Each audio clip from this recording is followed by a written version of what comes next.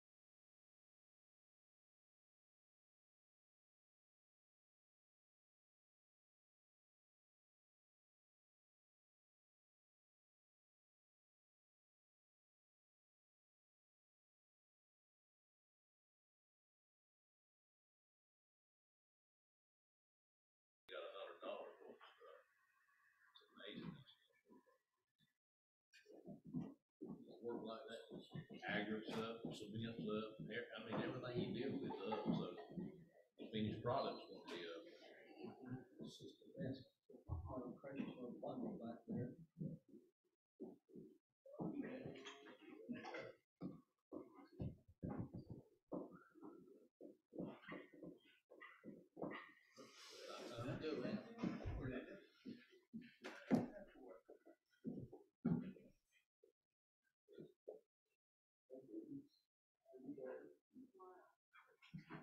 Morning, Sister Nan. You doing good this morning? Hey, how are you? Oh, you looking good? Hey, young man. Oh, yeah. Oh, yeah. How you doing? How you doing? Good to see you too. Hey, good to see you too. Good to see you too. How you doing?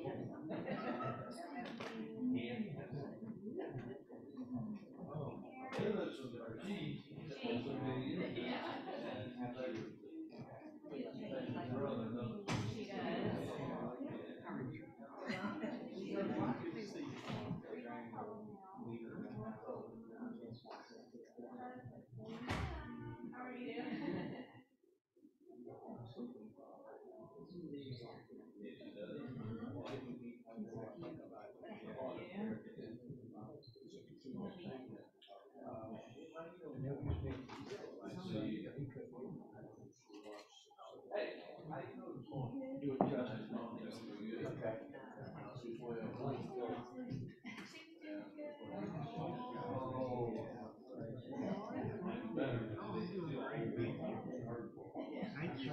Yeah, feeling a little bit better every day. I appreciate it.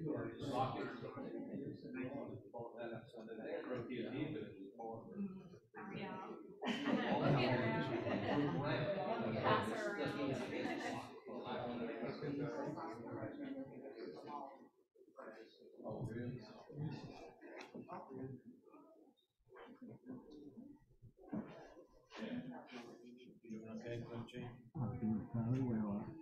Still concerned about some caregivers. They're still doing all I right. talked to Diana yesterday afternoon, and she said he was still doing good. So I was glad to hear that.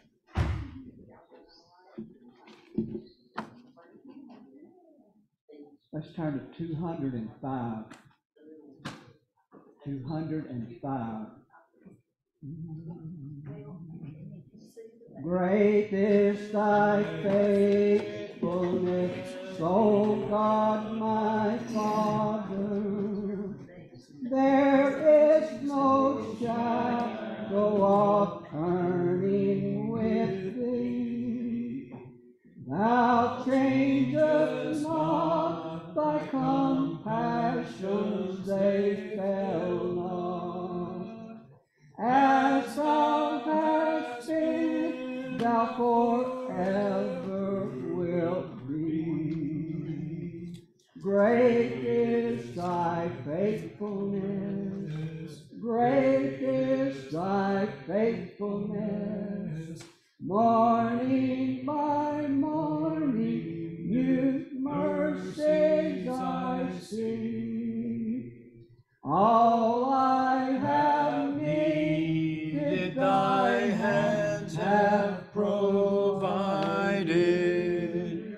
Great is thy faithfulness, Lord, unto me. Let me lower that just a little bit.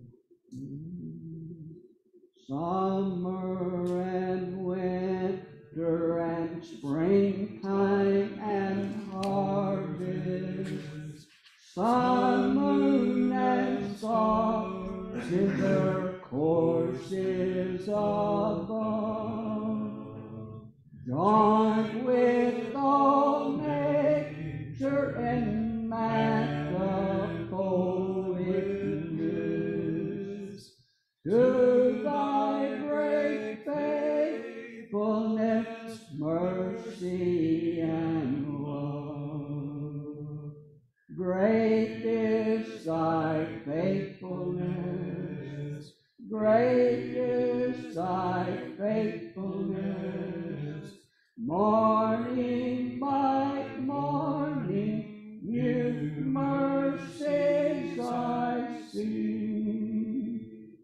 All I have needed, thy hand hath provided.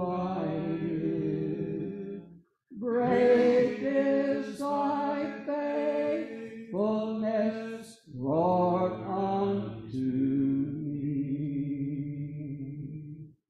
Pardon for sin and a peace that endureth, thine own dear presence to cheer and to guide. Strength for today and bright hope for tomorrow. Blessings all mine with 10,000 beside.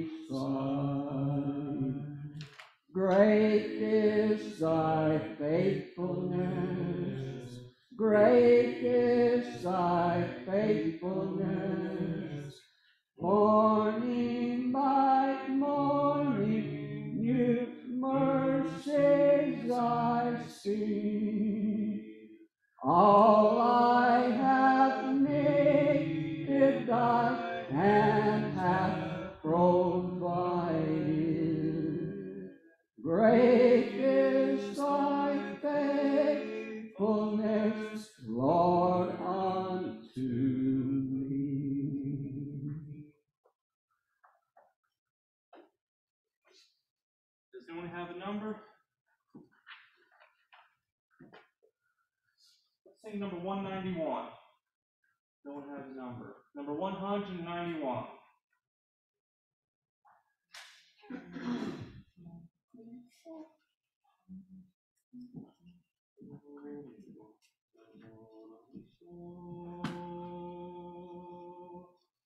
In heaven my choicest treasure lies. My hopes are placed above the skies. Is Christ the bright and morning star? Draws my affections from afar.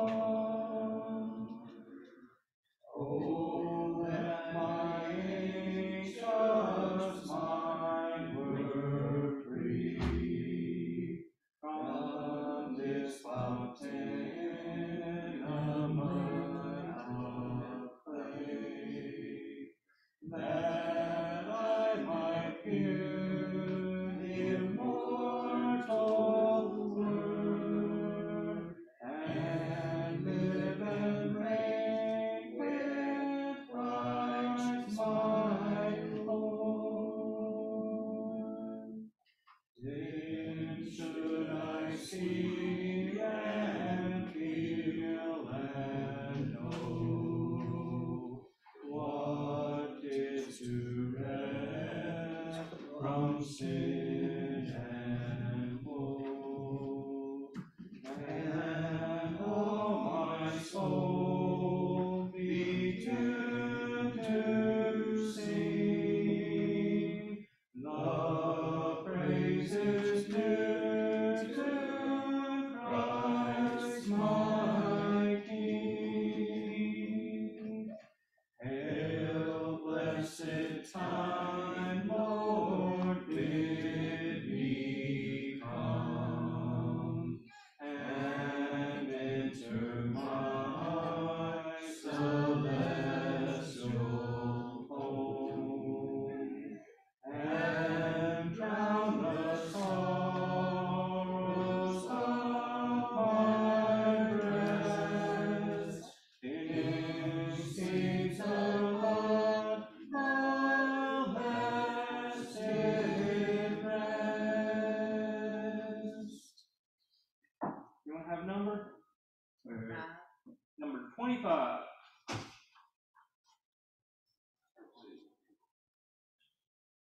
Number 25.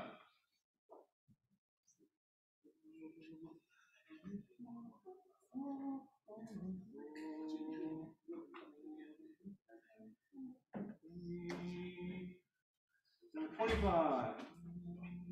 Come thou fount of every blessing, to my heart to sing thy grace. Streams of mercy never ceasing, call for songs of loudest praise. Teach me some melodious sonnet, sung by flaming tongues above. Praise the mount I fixed upon it, mount of thy redeeming love.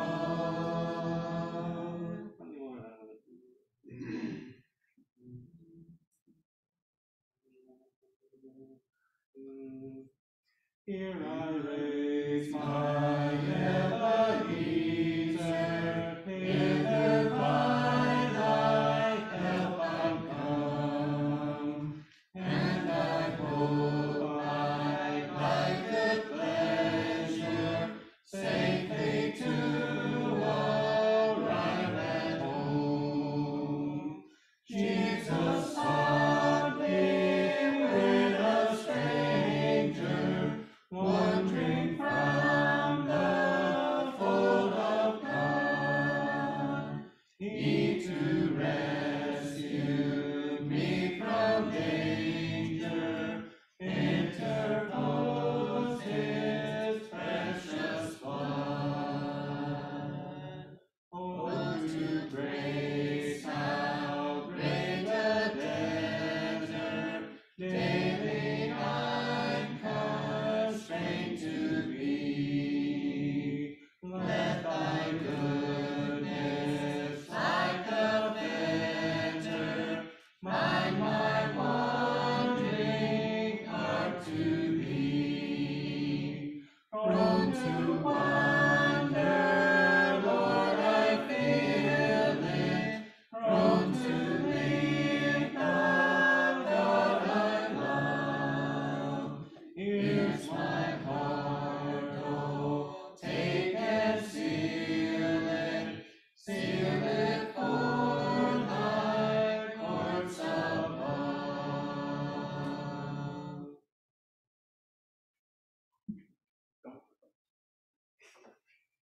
Anyone else have a number?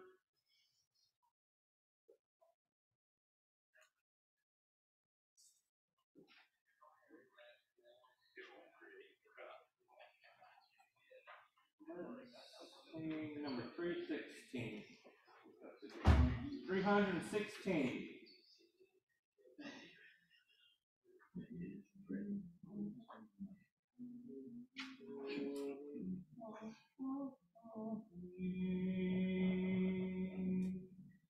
Sweet the moments written in blessing, which before the cross I spent.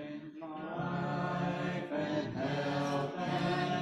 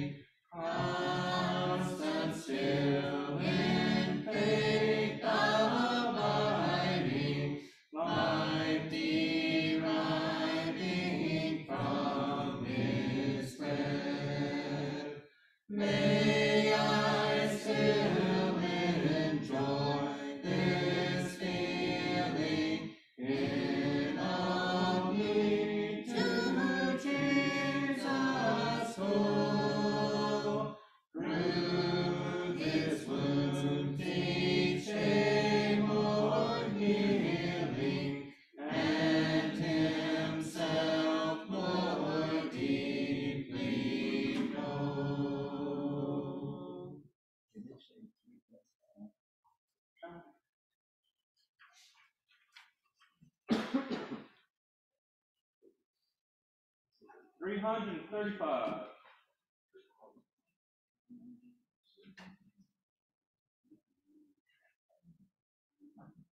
Number 335. When this life is o'er and I'm here no more, I'll live on somewhere in a happy home, never more to roam. I'll live on somewhere. I'll live on somewhere, somewhere. I'll live on somewhere. With my loved ones gone, I'll live on and on. I'll live on somewhere. Though my body lies in the cold, cold ground, I'll live on somewhere. When the dead arise at the trumpet sound, I'll live on somewhere. I'll live on somewhere. I'll live on somewhere. With my loved ones gone, I'll live on and on. I'll live on somewhere. Though the grave might end for 10,000 years, I'll live on somewhere. Free from toil and cares, free from pain and tears, I'll live on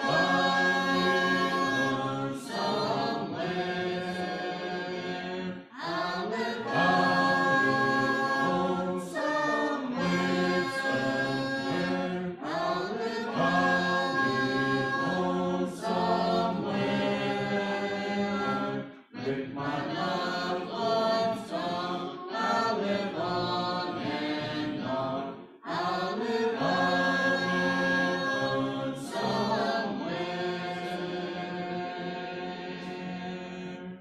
As the days go by, as the ages fly, I'll live on somewhere. In that happy place for the saved by grace, I'll live on somewhere.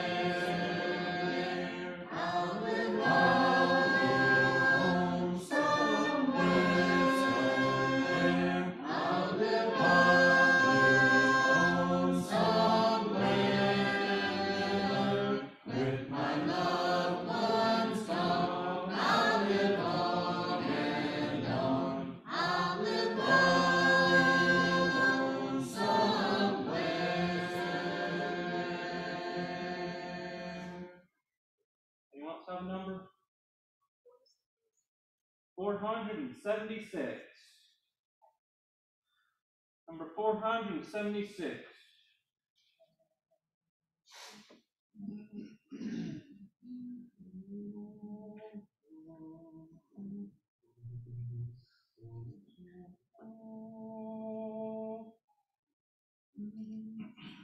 While ye the trumpet blow, a gladly solemn sound,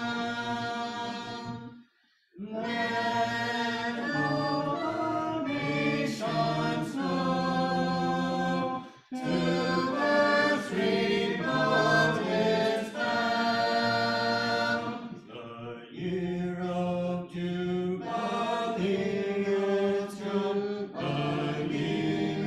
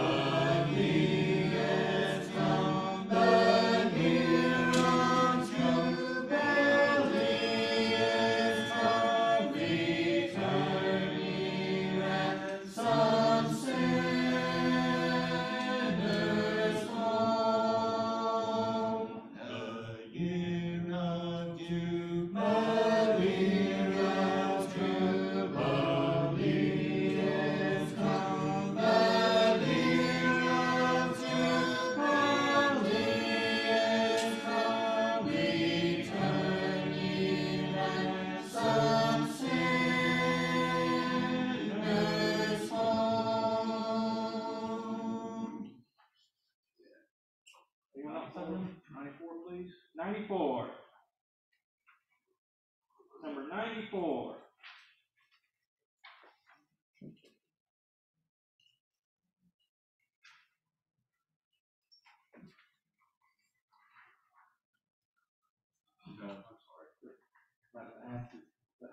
Show pity, Lord.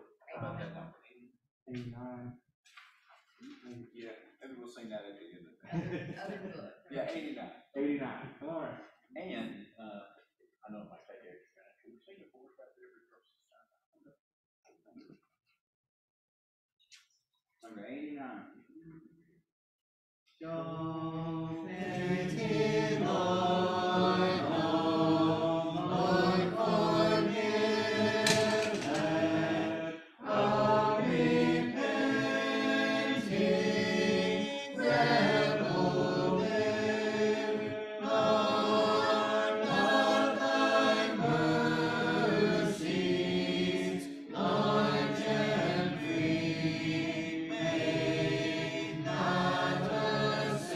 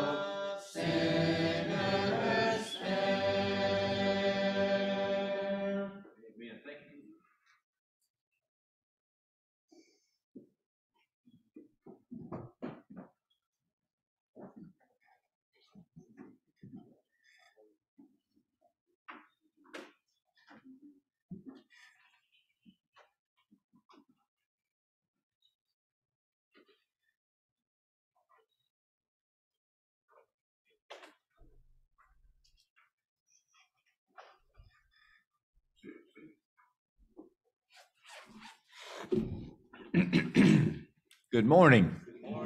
Good to see each one of you here this morning. We're thankful once again for the opportunity that we have to assemble ourselves in the house of God.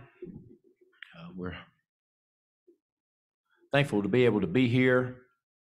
We hope and trust that your thoughts and heart are on worshiping God at this time.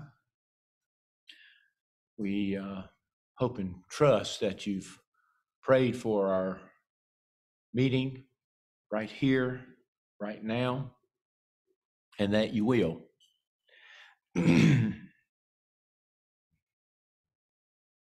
We hope that we truly trust in the Lord and in the power of his might.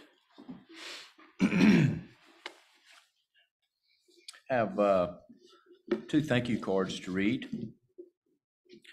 There are not enough words to fully express our heartfelt thanks for all the prayers, sympathy, and support extended to our family during this time of loss. She was an amazing lady, and we miss her so much. We take comfort that she is forever with her Lord and Savior, rejoicing around his throne. What a glad reunion it must have been to be united with loved ones gone on before. We deeply appreciate the beautiful floral arrangement. We also appreciate all the food prepared, all the comforting words, and all the love shown. It will always be remembered. She loved her church family. With love, the family of Jewel Burleson. And I think I can speak for the church family that we miss her as well.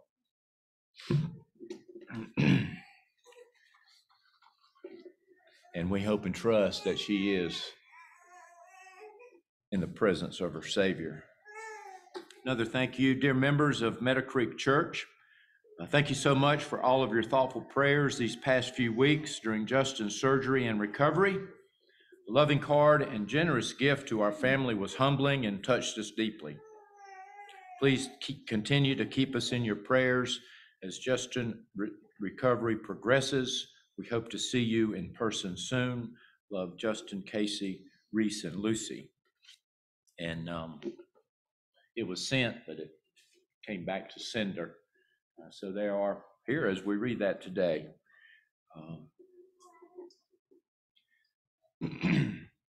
We have several on our prayer list this morning.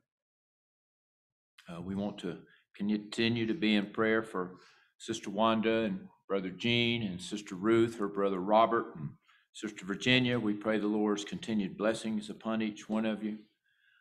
Sister Dana, Uncle Ronnie Tucker, very low in the hospital. We just pray the Lord's blessing upon him.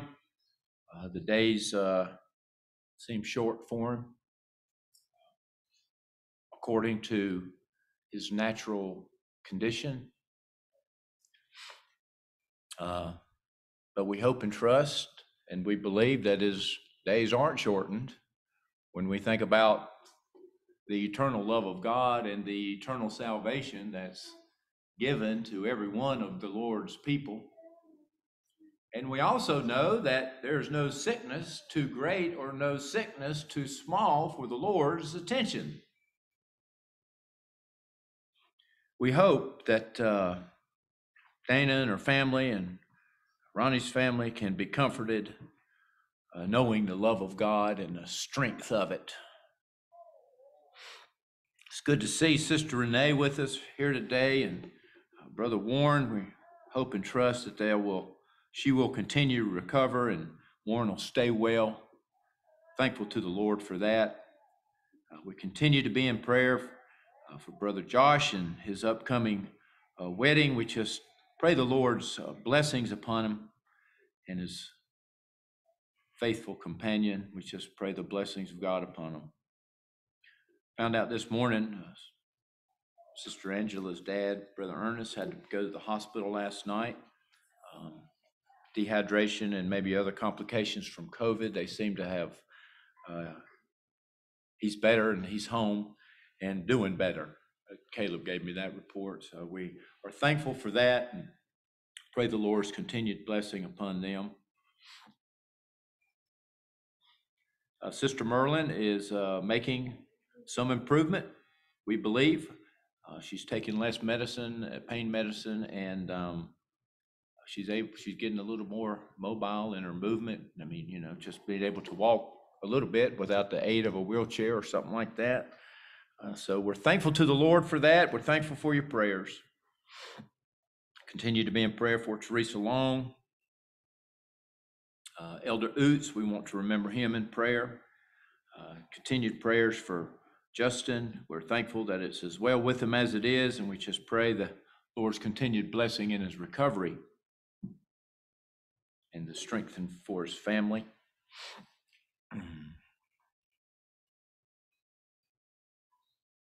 A few from No Creek. I don't know if I've said them yet. The Dunns, the Eatons, Sister Bennett. Of course, we want to continue to be in prayer for the country in which we live. Just pray the Lord's continued mercy upon us and this country. We're thankful for the freedoms that we have. We ask the Lord's continued blessing in that regard. We want to remember this church body here at Meadow Creek. We just pray the Lord's blessings upon us, that he would bless us with wisdom. In the upcoming association, we just ask the Lord's blessing. I hope and trust that you're in prayer for that, that he would bless us with a fruitful season, that he would spare us, that we could join together, that he would stir up the hearts and minds of ministers and non-ministers as well to come and worship with us, and that all of them would pray.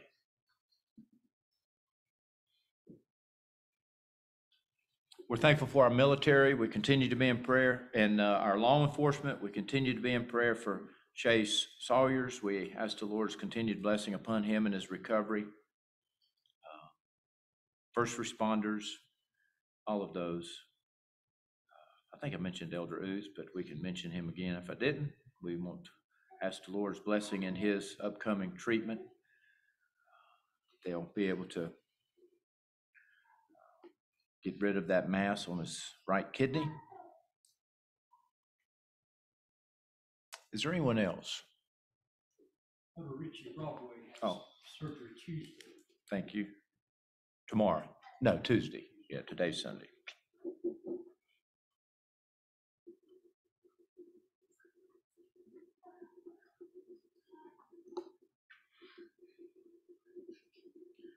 Thank you. We hope and trust that all would be well with that. That's not outpatient, is it? Or do you know? It's probably not. Okay. Anyone else? Oh, I'd like to thank the Lord for Kevin's well-being. We were out cleaning up yesterday, and he was on the ladder, and a limb, Kevin struck him in his head and knocked him to the ground, and he seems to be doing pretty well, so thank God for that.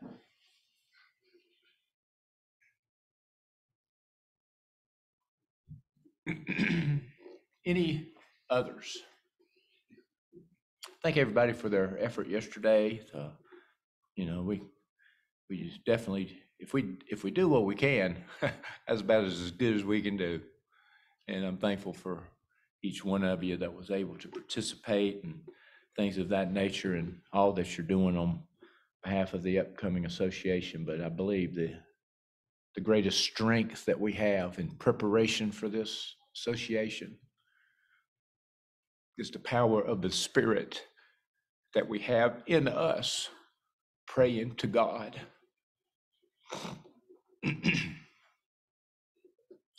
No one else being mentioned. We'd like to, yes. Oh, no, we didn't. I asked him as he came in, and I wrote it down. Thank you very much. Sorry, Evan. We want to remember Brother Evan's grandfather. He says that, as in Ronnie Tucker. They have kind of given them a short window of life, and that they've had a good season of being around them and visiting and things of that nature. And we hope and trust the Lord would continue to comfort that family and heal according to the Lord's power and will. Anyone else? No one else being mentioned. We'd like to stand and sing a hymn as a way of opening and ask Brother Tim Heron if he'd come forth and have a public prayer for us. Remember him as we prepare for that. Brother Gene, what number? Number 43. Number 43. I love to see the Lord below. His church displays His praise, but upper worlds His glory know, and view Him face to face. I love to worship at His feet, though sins annoy me there. But saints exalted near His seat have no assaults to fear. I know to meet Him in His courts and taste His heavenly love, but still His visits seem too short, or I too soon remove.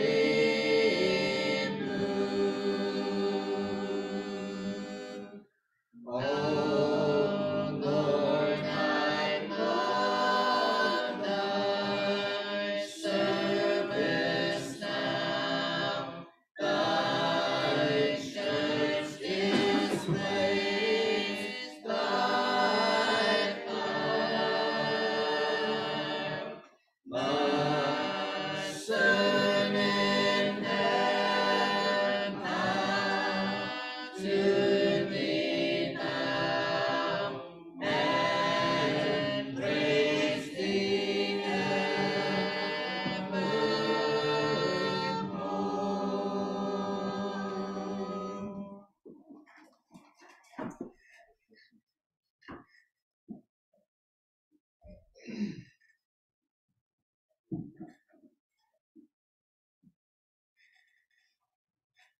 Our merciful and gracious Heavenly Father, we thank you, dear Lord, for blessing us once again with the privilege to be in thy house and be able to meet together with our brothers and sisters in Christ and to worship and to praise thee.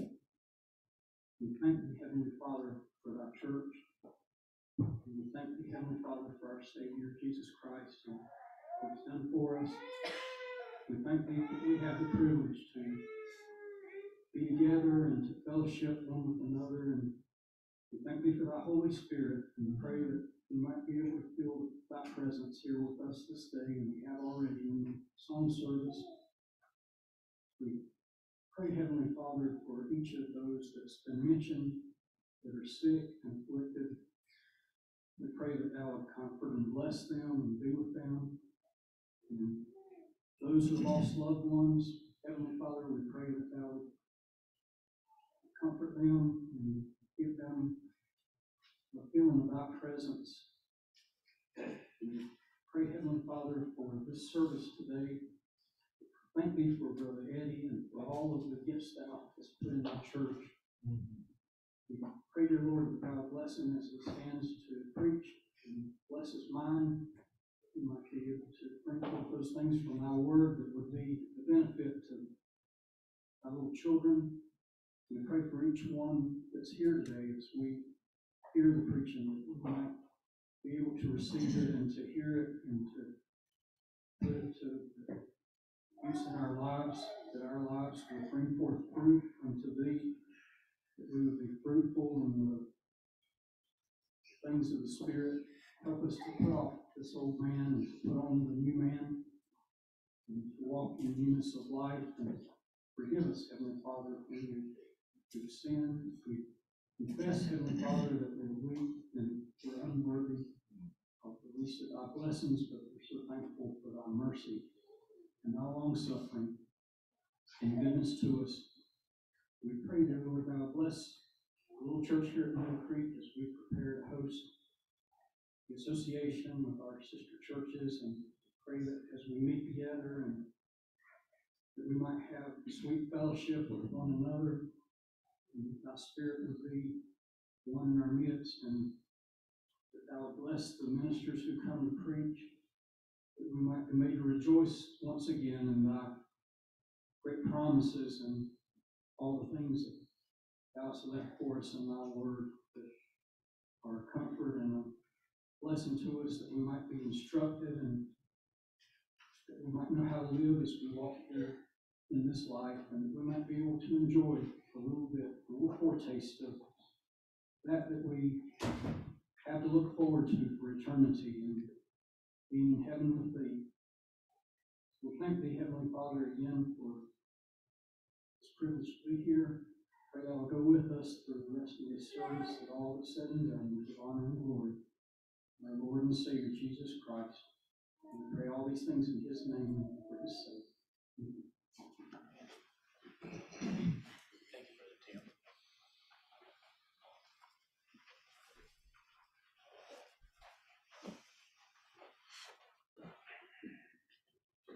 Certainly are thankful for that prayer.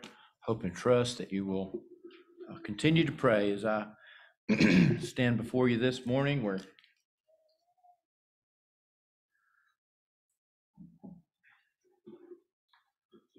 thankful that God has left us, has set up a kingdom here for us. That God is a spirit. God is spirit. And in that, there are three persons in that Godhead. You have the Father, and you have the Son, and you have the Holy Ghost. And God came in flesh in Jesus Christ. The Son, that person, was flesh and God.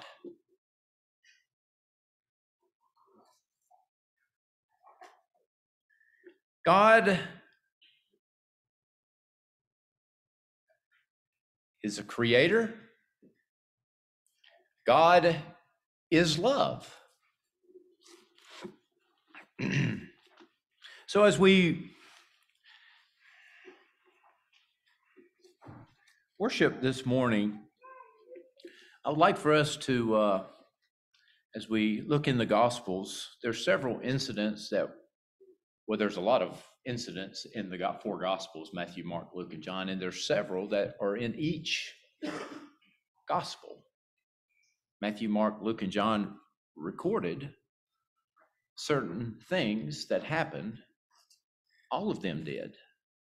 Now, of course, all Scripture is given by inspiration of God, and as we read each word, we come to the realization that this is of much importance. But certainly, if it's in there, if God inspired Matthew to write about it, and he inspired Mark to write about it, and Luke to write about it, and John to write about it, I wonder, why is this in there 4 times and everything else isn't in there 4 times, or some of these things? So we'd like to speak about several of these incidents in the Scripture that's recorded in each of the Gospels. And as we, as I said, as we began that, God is spirit, and we trust in the Spirit. You can't see the wind, you can see the effects of it and things of that nature. And the wind bloweth where it listeth. There's that comparison to the wind and the Spirit. But as we go through the goodness of God, there are things that God has blessed us to have an understanding of. This is not mythology. There are accounts that's given to us in the Bible that are historical and factual. These are facts. These are events that happened in time. Like if you pick up the newspaper and you read about an event that occurred last week or last month. It really happened. So as we go through Scripture, this isn't a philosophical view and something that's drawn up to give you this kind of good feeling inside yourself. But these are actual events that have been recorded by the inspiration of God that took place on this planet in which we live. These are real, these are factual events. So, it's easy to get caught up and say, well, okay, these happened thousands of years ago, but they did happen, and they happened to human beings. People that hungered and people that thirsted, people that went through trials and tribulations, that had sicknesses and had diseases, had to get up and go to work.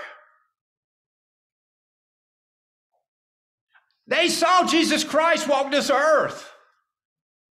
Some of them that were blind were given sight by Jesus Christ. It's an historical fact. It happened.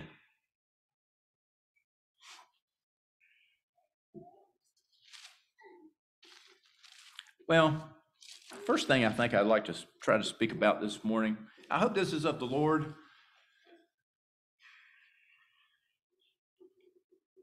Would like to talk about the feeding of the 5,000. It's recorded in Matthew, Mark, Luke, and John. All record about there was an incident in the ministry of Jesus Christ where there was the minimum. There were 5,000 men, and we would deduce from that, not guess, that there were many others. So there were 5,000 that were with Christ, following Christ out into a region, leaving the town. They have gone out to hear the ministry of Jesus Christ. They have gone out to hear him preach his gospel. I think that would have been really awesome. Well, it is awesome to hear the gospel preached. It's awesome to preach the gospel, but could you imagine hearing Christ preach his gospel? Maybe there's no difference. In Matthew chapter 14, and Mark chapter 6, Luke chapter 9, and John chapter 6. I'd just like to go through this kind of briefly and then get to another incident or two if it's of the Lord.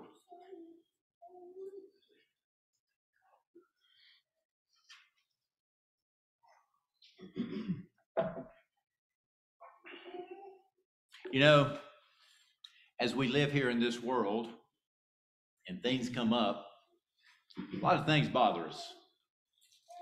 There's a lot of things that bother us. And just about the first thing we think about is, well, how am I going to take care of this? How am I going to take care of this? I don't have enough to do it, so this isn't going to be able to happen. How are we going to take care of this?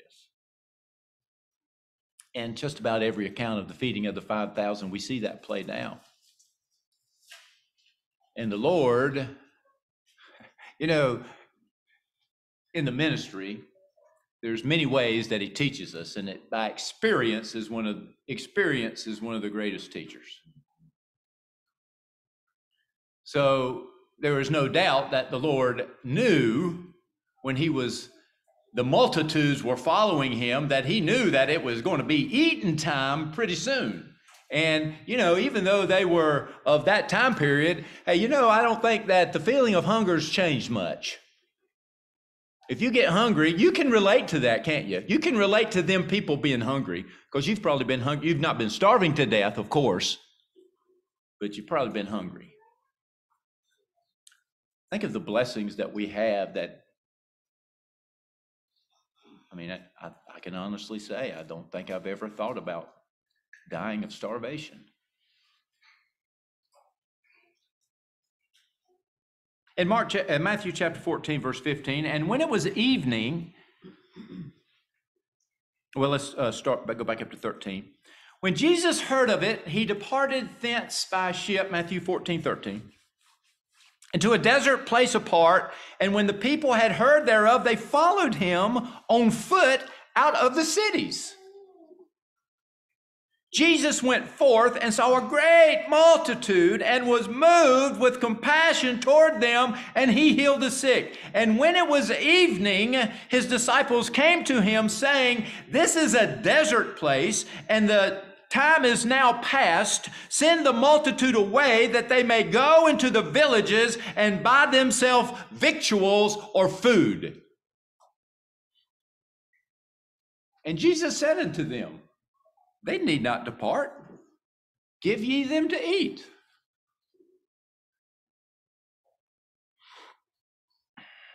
And they said unto him, "We have here but 5 loaves and 2 fishes.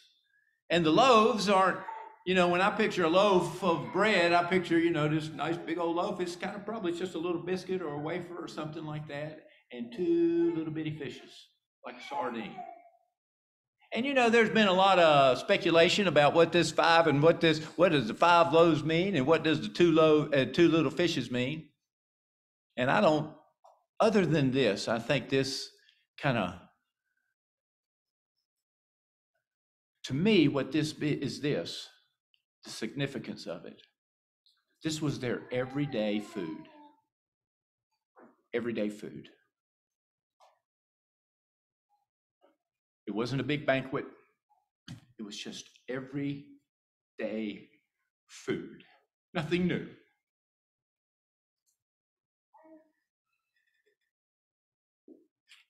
But when the Lord, and it's so few, how can 5,000 be fed with this? Well, enters the power of God.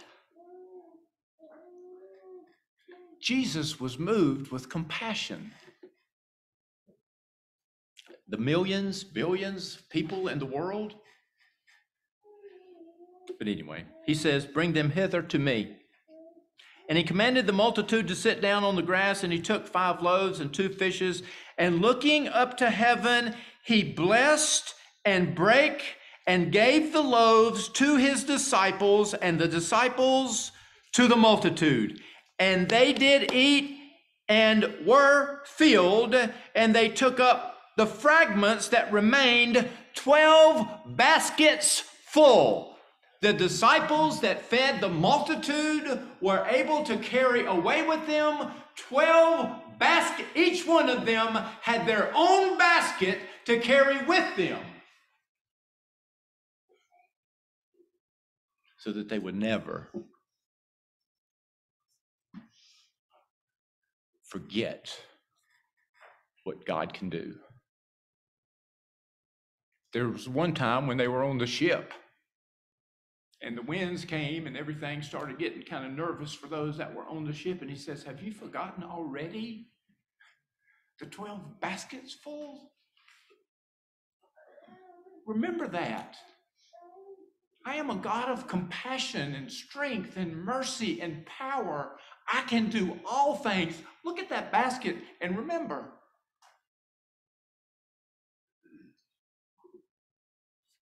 There's many applications to this, but I think one application that I take with me is this: that the ministers of the Lord take this book and it cannot be distributed to the multitude unless Christ would take it and bless it and break it up.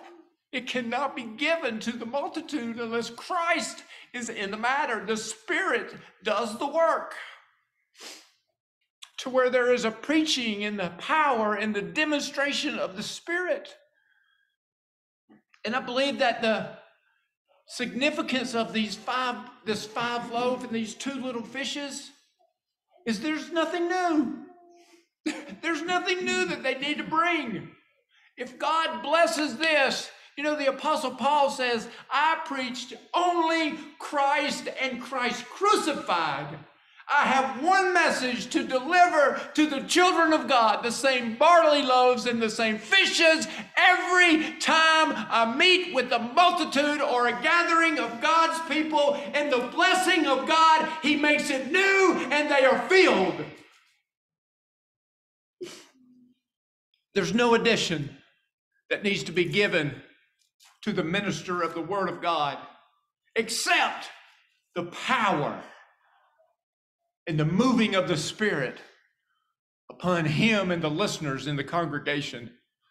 And in that, I wonder if they had ever been truly filled. That's kind of a peasant meal. I wonder if they ever had been truly able to eat and say, man, I'm full, I don't want any more. Or if it was like, no, we can't eat this. We can't satisfy all this hunger.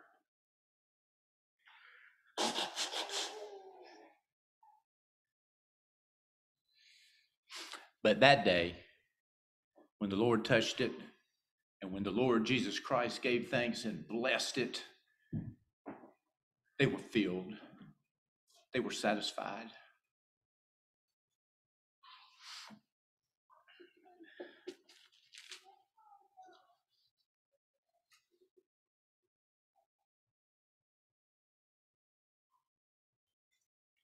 The Bible is just full of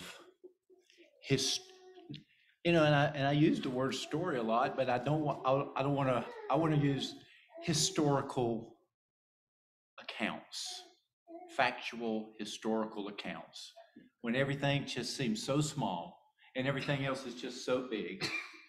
But in the power of God, we are so big and everything else is so small. There was a giant named Goliath that was 9 to 10 feet tall. The whole nation of Israel was afraid of the giant. There was a giant down, and then the whole congregation of Israel were up on the hill. The king wouldn't go down to take on Goliath, a giant. But the anointed of the Lord, David, a shepherd, came bearing cheese and wine for his brethren.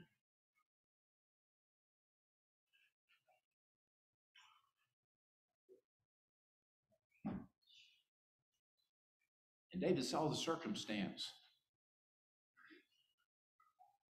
And David said, in the name and in the power of the Lord, I will go down and fight Goliath and slay him. And that's what happened.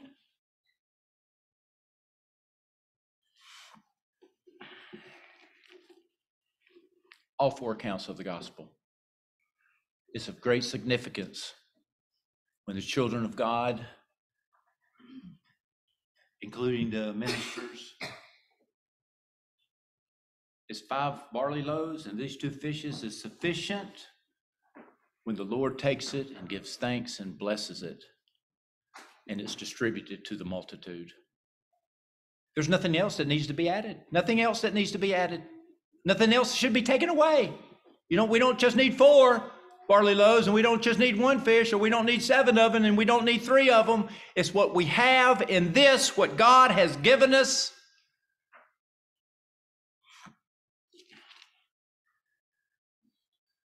This whole kingdom of God is God's kingdom. This church that he set up here is God's kingdom. He set it up. Who is the smartest person that you know? Who is the most genius person that you know? Would you say God or Christ or? Well, let me ask you this. Now think about this. If Christ set up this kingdom for his people, do you think he forgot anything that his people would need to worship in when he set it up? Do you think he said, well, maybe in about 10 years they could add this because this is going to happen, or 20 years they could add this, or this is going to happen? Surely not. God is all-knowing, all-knowledgeable. Everything that God does is just and righteous. So if God has established something, think about this. Who are we to try to change it?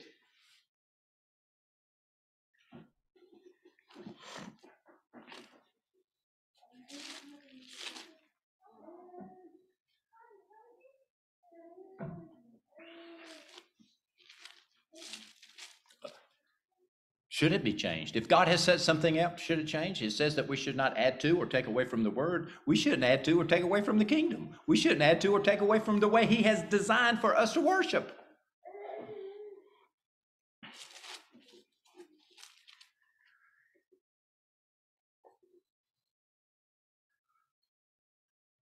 You will enjoy reading that account in each of the four Gospels.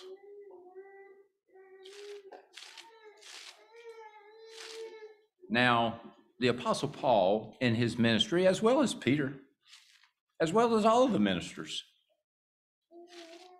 the event that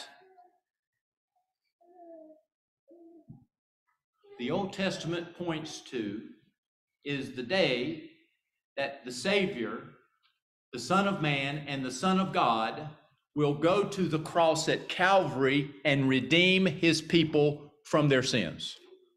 That is known as the crucifixion of Jesus Christ.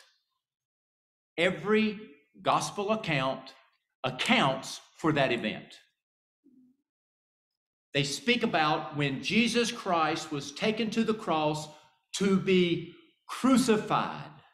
That is given. Now, in prophecy, that's given to us in Psalm 22. Now, it was important, I believe, to God.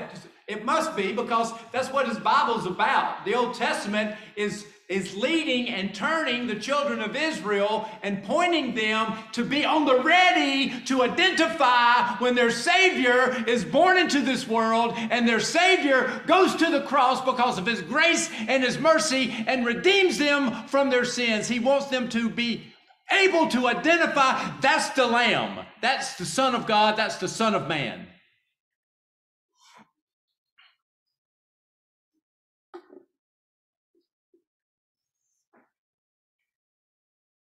Psalm 22 talks about the crucifixion. Now, it might not have been understood a lot about the crucifixion when this psalm was written, because the children of Israel hadn't experienced probably or even witnessed a crucifixion before.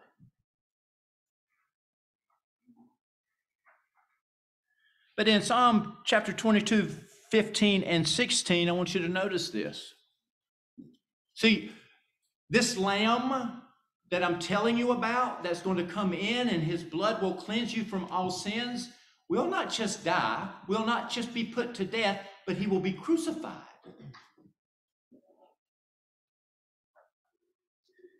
My strength, in Psalm 22:15, my strength is dried up like a potsherd, and my tongue cleaveth to my jaws, and thou hast brought me into the dust of death. For dogs have compassed me, the assembly of the wicked have enclosed me, they have pierced my hands and my feet.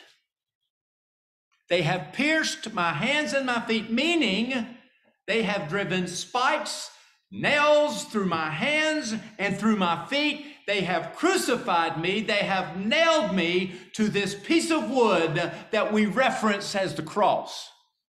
That's crucifixion. Dogs, the children of Israel would have identified that term. It's not like a German Shepherd or something like that. The Gentiles were considered dogs. You see, the Jews themselves couldn't kill or murder. They were under subjection to the Roman law, so they took them to some Romans. And the Romans, the dogs, the Gentiles, those soldiers, put that nail in the flesh of Christ. But we know for the purpose of that nail going into Christ was the purpose of the death of the Son of God.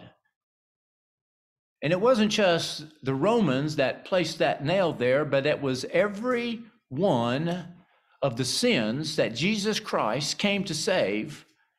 I had as much to do with the nails going in his hands and his feet as the Romans did that had the hammer and pounded it through. Does that make sense? If it weren't for the sins of the people, there would have been no crucifixion of the Son of God. But since there was the sins of the people of God, there was a crucifixion of the Son of God. So what's the significance of the death of Jesus Christ? Matthew talks about it. The last 4 chapters or several chapters of each gospel account leads us to the crucifixion, the significant event, the significant as historically accurate was the feeding of the 5,000, so is the crucifixion of Jesus Christ. It's an actual historical event that took place in time.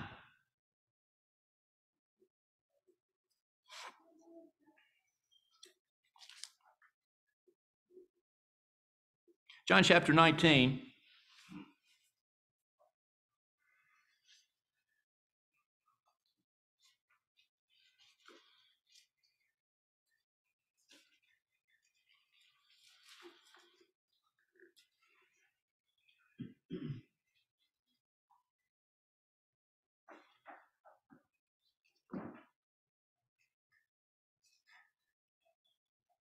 There was the trial.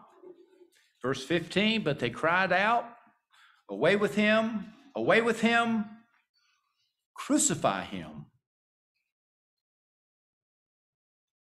Pilate saith unto them, shall I crucify your king? The chief priests answered, we have no king but Caesar.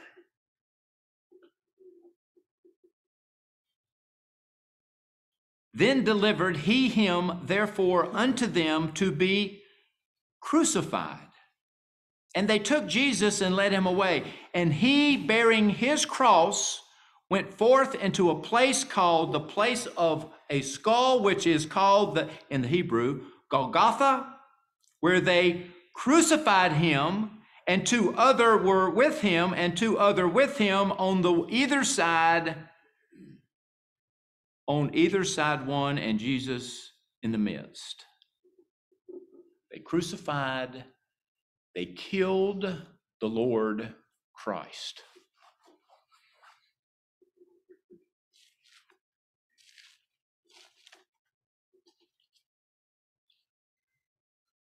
What is the significance of that?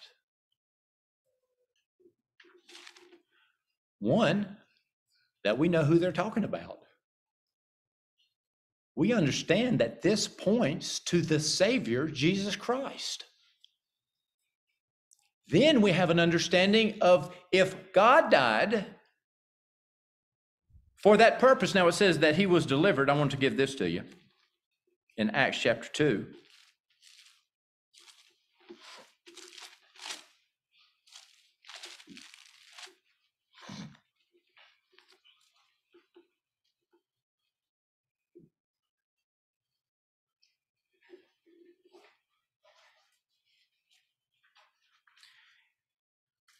Peter's sermon to the people in Acts chapter 2, verse 22, ye men of Israel, hear these words.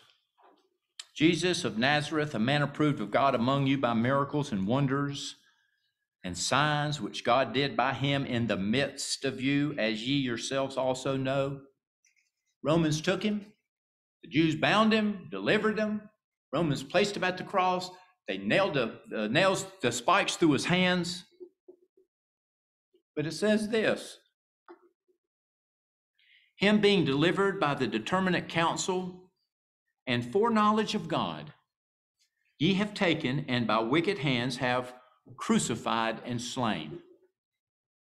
In all eternity, dearly beloved, God would send his Son to redeem his people from their sins and be crucified at the cross at Calvary for the full reconciliation and redemption. That is the ransom that had to be paid. And dearly beloved, it was paid. The ransom was paid. When Christ was crucified, his blood was shed. When he died at the cross at Calvary, that is the picture and redemption of the people of the family of God. That is full redemption,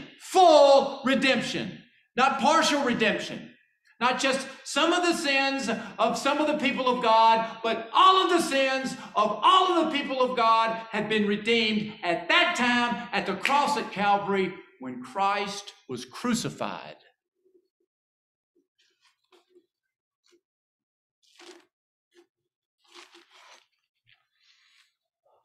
You know, 700 years before that historical event would happen, another historical event took place.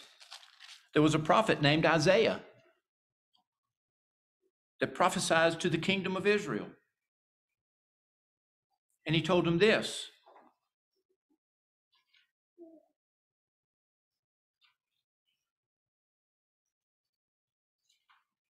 In Isaiah chapter 53.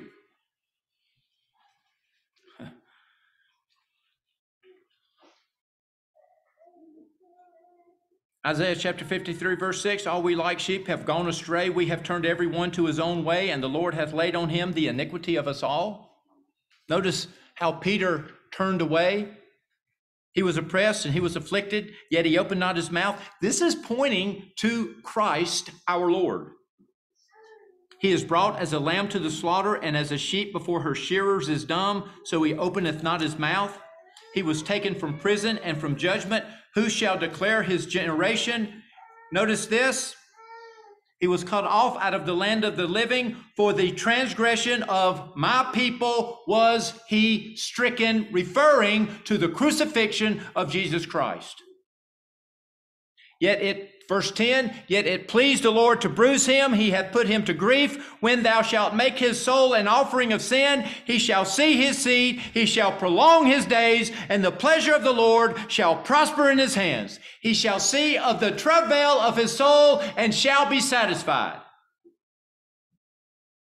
By his knowledge shall my righteous servant justify many, for he shall bear their iniquities. The Lord Jesus Christ, while he was at the cross at Calvary, bore the iniquities of all of God's family on him.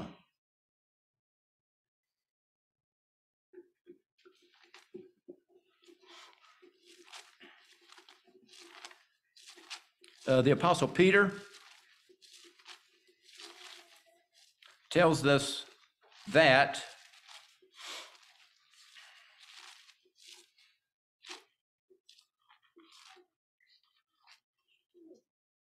who his own self bare our sins in his own body on the tree, that we being dead to sins should live unto righteousness, by whose stripes ye were healed. 1 Peter 2:24.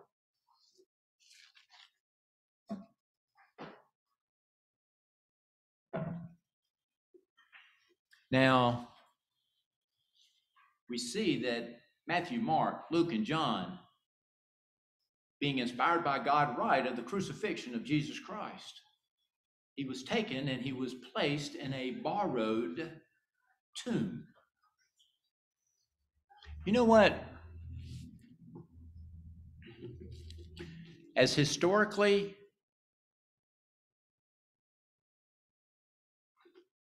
as truthful as that historical event is, that Jesus Christ, the Son of Man and Son of God, was crucified at the cross at Calvary.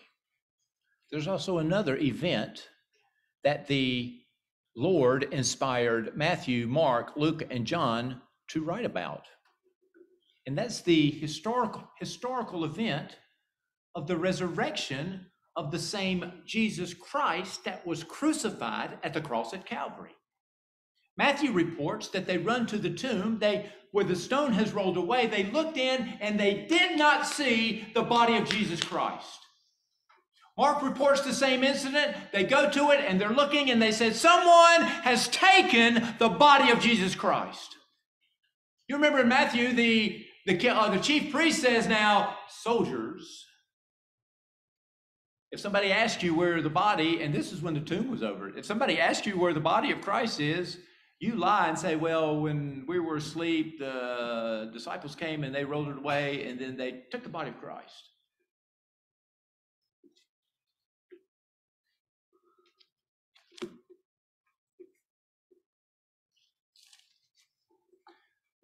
But dearly beloved, it says in John chapter 20, historical, accurate event.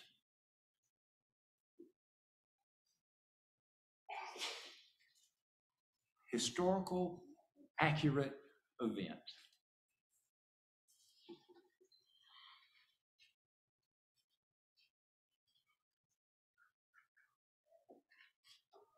In chapter 20 of John, it says, the first day of the week cometh Mary Magdalene, early when it was yet dark, unto the sepulchre, and seeth the stone taken away from the sepulchre. Then she runneth and cometh to Simon Peter and to the other disciple whom Jesus loved, and saith unto them, they have taken away the Lord out of the sepulchre, and we know not where they have laid him. The tomb is empty. What's the significance of that? Peter therefore went forth, and the other disciple came to the sepulchre. So they ran both together, and the other disciple did outrun Peter and came first to the sepulchre. And he, stooping down and looking in, saw the linen clothes lying, yet went he not in. Then cometh Simon Peter following him, and went into the sepulchre, and seeth the linen clothes lie, and the napkin that was about his head, not laying in the linen clothes, but wrapped together in a place by itself. Then went in also that other disciple, which came first to the sepulchre, and he saw and believed, for as yet they know not the scripture that he must rise again from the dead. What's the significance of Jesus Christ's resurrection?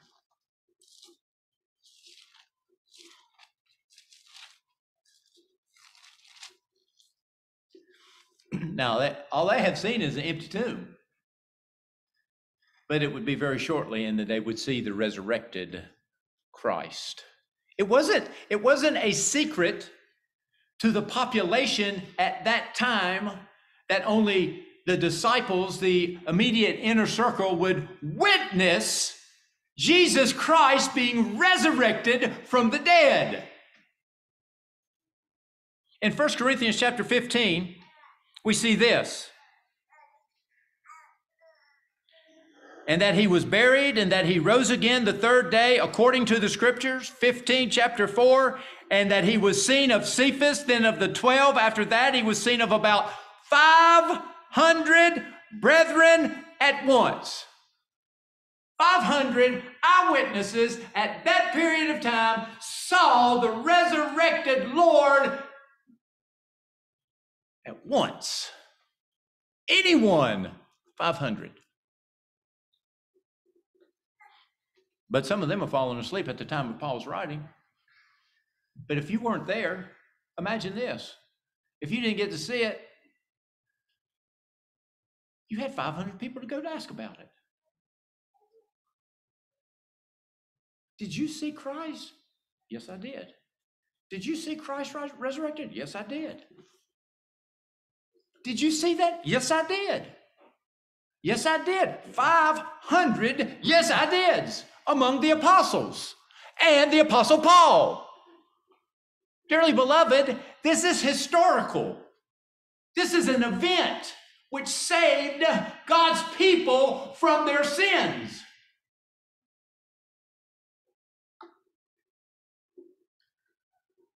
The significance of that. Now, if Christ be preached that he rose from the dead, how say some of you that there is no resurrection of the dead? But if there be no resurrection of the dead, then is Christ not risen? And if Christ be not risen, notice this, if Christ be not risen, then is our preaching vain, because that's what they preached about. They preached about the resurrected Jesus Christ their Lord. Your faith is also in vain, because you believe, you have the faith that Christ rose from the dead, and his resurrection, Jesus would say, because I live, ye shall live also. If Christ doesn't live, then we won't live also, but Christ is alive, therefore we will live also. And if Christ be not raised, your faith is vain, ye are yet in your sins. That means they haven't been paid for. That means the ransom hasn't been paid. That means there has been no redemption for the Lord's people. If then they also which are fallen asleep in Christ are perished. If in this life only we have hope in Christ, we are of all men most miserable. But now is Christ risen from the dead and become the first fruits of them that slept.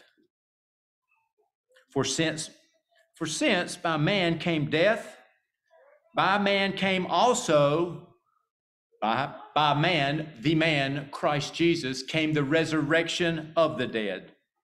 For as in Adam all die, even so in Christ shall all be made alive.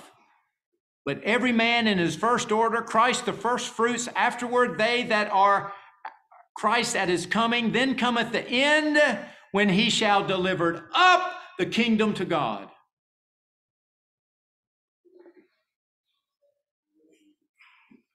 Historical, accurate event. That happened. That took place. That should be on the front page of every news every day. But it never will be, because that's not the kingdom of God. The kingdom of God is here. The kingdom of God is here. That should be on the front page of our news every day, don't you think? That Jesus Christ is alive, that Jesus Christ is resurrected from the dead, that Jesus Christ is alive in that body, and he's seated at the right hand of God, and he is the one that's making intercession for me. He is the one that is able to save me. He is saved me from every sickness, every trial and tribulation. And if he doesn't, aren't you thankful that he's promised that he's never going to leave you nor forsake you? That you will feel the comforting power of God through every trial, through every tribulation. He's strong. He's got all power. And as much power as he has, he's got that much love and compassion and mercy towards his people.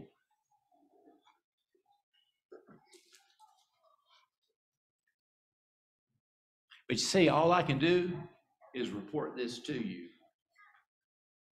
And the Lord has to take it and apply it. See, these are spiritual things that need to be spiritually discerned. And if you hadn't been born again of the Spirit, you may be able to point to him and say, yeah, that's true. There was that man called Jesus Christ. And he died and he was crucified. But dearly beloved, if you've been quickened by the Spirit and you have received this news, and God convicts your heart and shows you that how we were sinners, but yet now we are made the righteousness of God in Christ Jesus. Do you see how we can take those 5 loaves and 2 fish, and you can have that and be filled and rejoiced and go your way with your little 12 basket. The basket's full. It's full. You know, we need nothing but the blood of Jesus Christ and his righteousness. That's what completes us in the sight of God. And it's given to us all throughout the scripture. May God add his blessing. May we rejoice in the 5 loaves and the 2 fishes. And if God will bless it, we will fill it and be refreshed and have a sense and be able to take hold of our eternal life. The doors of the church are open for the reception of members. If there's any that would like to have a home here, you have the opportunity to let it be known as we stand and sing a hymn. Brother Gene, what number? 421.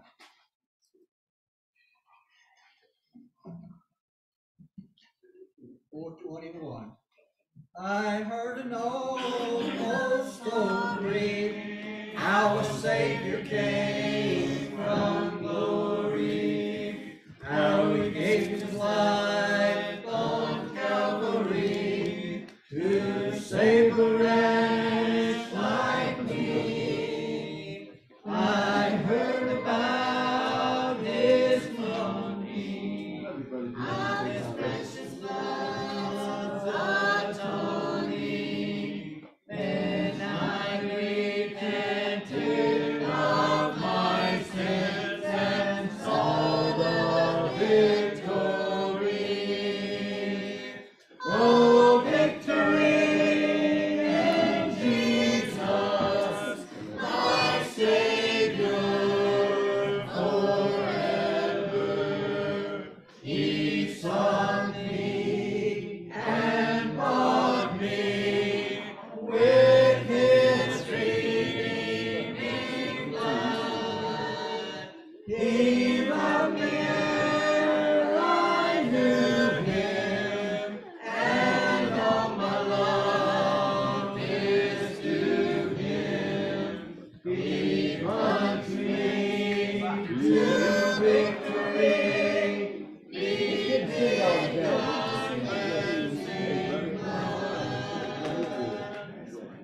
I heard about his healing, of his cleansing power revealing, how he made him lame to walk again, and caused the blind to see. And then I cried, dear Jesus, come and heal my broken spirit. And somehow Jesus came and brought to me the victory. Oh, victory in Jesus, my Savior forever. He sought me and bought me with his redeeming blood. He loved me ere I knew him, and all my love is to him. He plunged me to victory beneath the cleansing flood. I heard about a mansion he has built for me in glory. How he heard about the streets of gold beyond the crystal sea. I heard about Go shake Sister Ruth's hand. singing and the old redemption story, and some sweet day I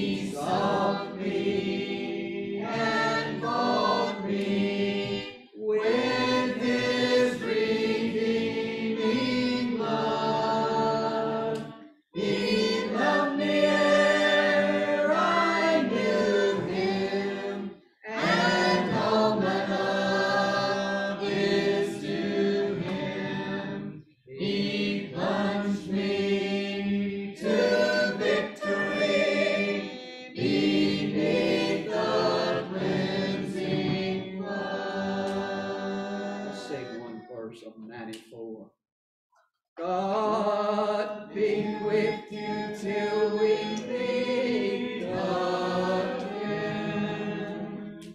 By his counsel guide uphold you, with his sheep securely fold you. God be with you till we meet again. Till we meet, till we meet, till we meet at Jesus' feet. Till we meet, till we meet. God be with you till we meet again. Amen to that. I believe we'll meet again.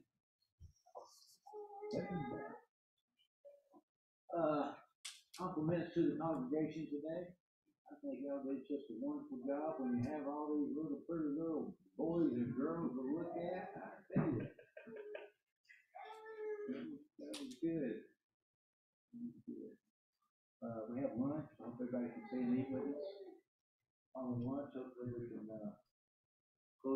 tie up any loose ends for the third weekend this month. Lord willing, we'll be online Wednesday evening. Are there any other announcements? I believe Elder Parker will be with us. Oh, that's right. Thanks so much. Next weekend, Sunday, next Sunday, Elder Parker, our Lord willing, will be with us. Singing starts at 6. Anything else? Brother Mike, if you would, close with prayer.